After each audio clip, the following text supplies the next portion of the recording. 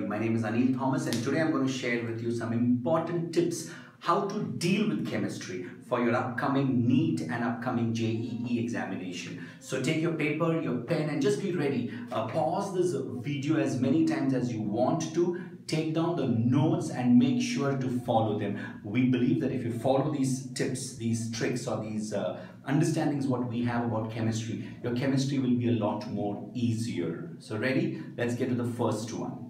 Organic chemistry, inorganic chemistry and physical chemistry. Your chemistry, whole of chemistry is packed and distributed amongst these three areas. Which is the most important? Do not get into that. Which is the least important? Do not get into this also. Understand how these questions come for you. Understand the pattern and work with the pattern. So don't get into ये organic है, ये inorganic है, ये मुश्किल है, ये 32% आने वाला है, ये 20% आने वाला है, छोड़ दो ये सब. Leave all these mind games of analyzing these stuff and get into a concept-driven technique to learn.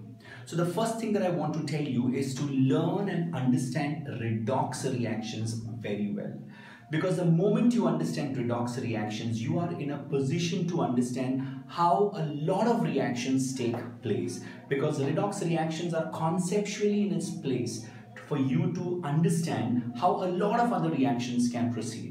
So first tip which I'm going to share with you is to work very hard on redox reaction more than the chapter itself, because it's going to be a conceptual backbone for you to understand why a lot of reactions take place the way it takes place. The second thing that I want to share with you is to learn the mechanisms of all possible reactions, because once you learn the mechanism, you can understand why the bond breaks, when it breaks, what's the structure, why it happens, is it a one-step reaction, is it a two-step reaction, is it slow, is it fast, do you need an intermediate, do you need a reagent, etc. So that's number two. The second thing that you will remember is that you must know the mechanism of every reaction, because that will help you understand chemical reactions in a much better way. In coordination compounds, that's the third thing that I'm sharing with you. In coordination compounds, I want you to learn color of the coordination compounds, hybridization over there of coordination compounds, optical isomerism. Now, these are very important things because they've come in the examination and there's a particular pattern in which these questions come.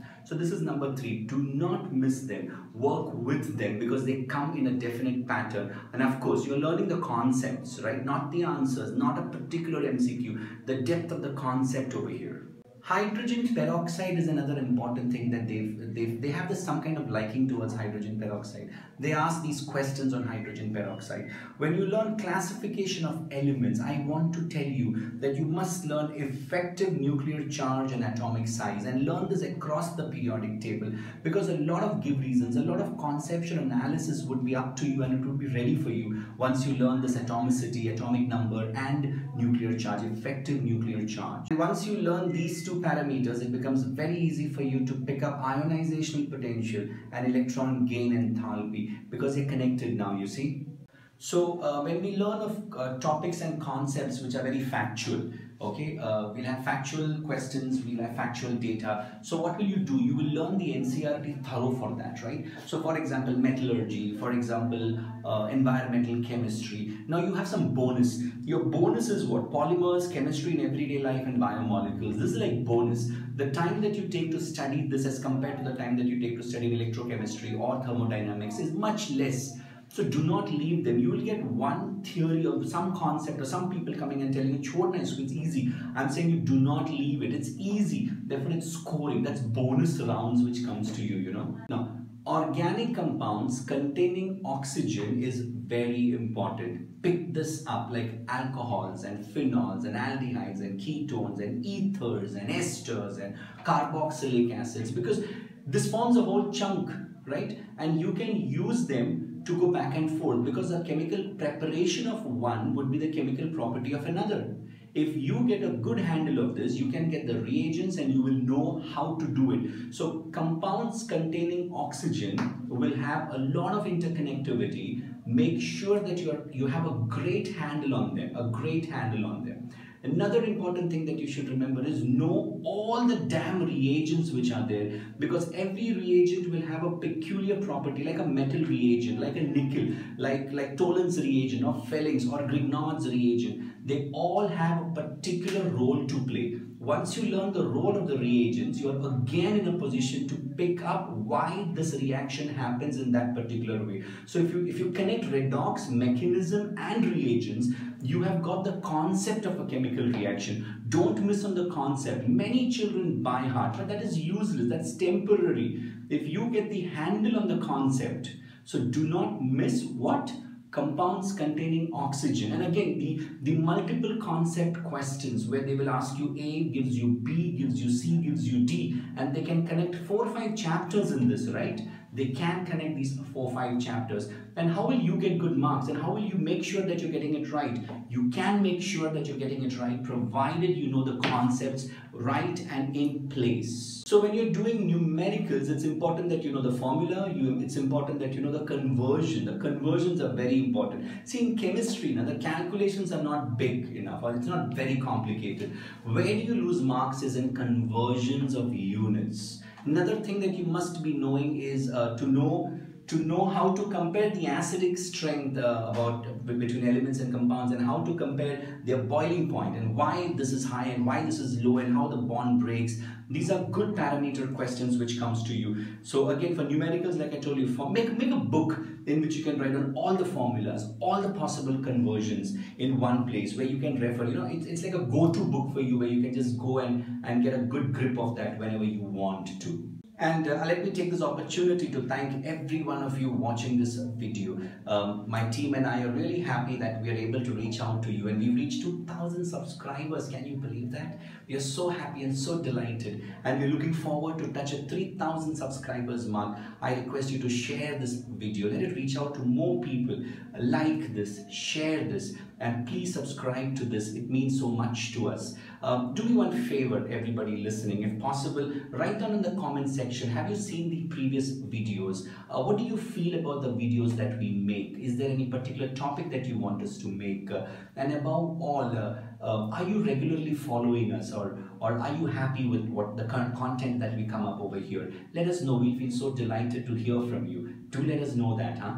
Now there's a list of books that you have to refer, right? The NCERT, Modern ABC, Tandon, Morrison Boy, Concise Chemistry, USS, also Target Chemistry. Also pick up every possible past paper, pick up every possible MCQ that you can get. That's also going to be very, very helpful. Write down all the reactions, all the conversions, all the units, and everything in one particular place you must be writing down. And you should have a particular go-to place where you can just revise. If you have to revise the whole of chemistry in 1 hour, how would you do it? Is there a technique that you have? Is there a method that you have? And you must be devising that soon. And the biggest tip that I want to give you is revise, revise, revise. Keep revising. Never let this down. Never let this go. Chlorine and phosphorus. I want you to learn the structure of the oxy acids of chlorine and phosphorus. Once you understand the structure, a lot becomes easy for you gradually thereafter. The Bohr's model of hydrogen is important. Do not miss that. In solid state, they very particularly like to ask this questions on calculations of units and dimensions. In gas, you must learn the gas law, the real gas and Graham's law, you know. In chemical kinetics, they make it sure to ask you something on numericals, the order of the reaction, the activation energy, and the first order reaction. Don't miss the first order reaction. Thermodynamics का questions lengthy रहेगा.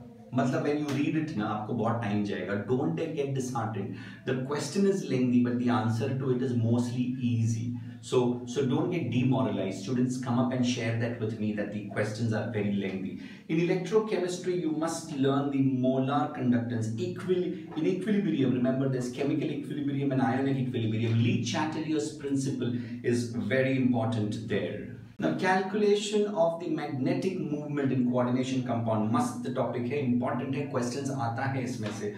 Oxidizing property of K2Cr2O7 and KMnO4. Remember, that's also important. Isomerism of coordination compounds. Don't miss that again.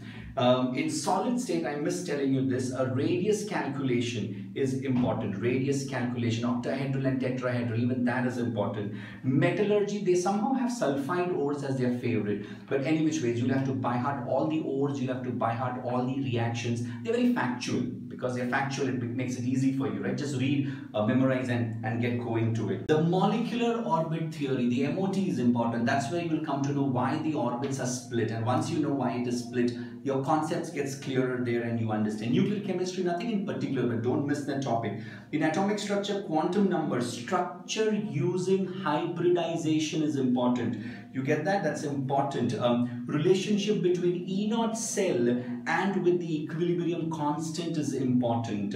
And with that Gibbs free energy, that's also very important. They keep asking a lot of that. A very rare time when they asked you salt bridge. So basically these are important topics. And how do you know what is important? Very simple. First of all, keep all the question papers in front of you. Gather as much as question papers you can from what has come in the past, the mocks, etc. Chalk out each question to a particular chapter. So look at this question and say this belongs to chapter 1, this belongs to chapter 2, this belongs to chapter 1 again. So when you learn a particular chapter, learn all the MCQs, all the important questions which has come from that chapter in all the possible examinations.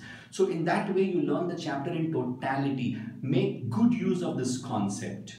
ये सब तो tips है जिससे आपको पढ़ाई करना है, लेकिन ये सुनते रहेगा तो कुछ काम नहीं होएगा ना. You have to actually go sit with the book, start doing.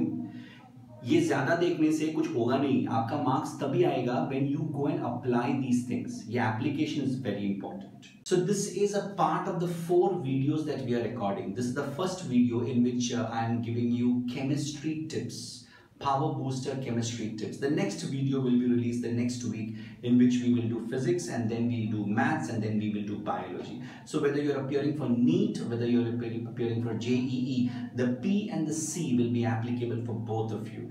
There are other videos that I have made in which we are giving you some question papers. Find out what these videos are, and there are a lot of free resources that's available there. I hope you help us reach a higher subscription level. We are looking at subscribers to reach at 3,000 people. Right now we are somewhere around 2,000. Let us know how you feel about this whole video. And up until the next time we meet, bye. Thank you.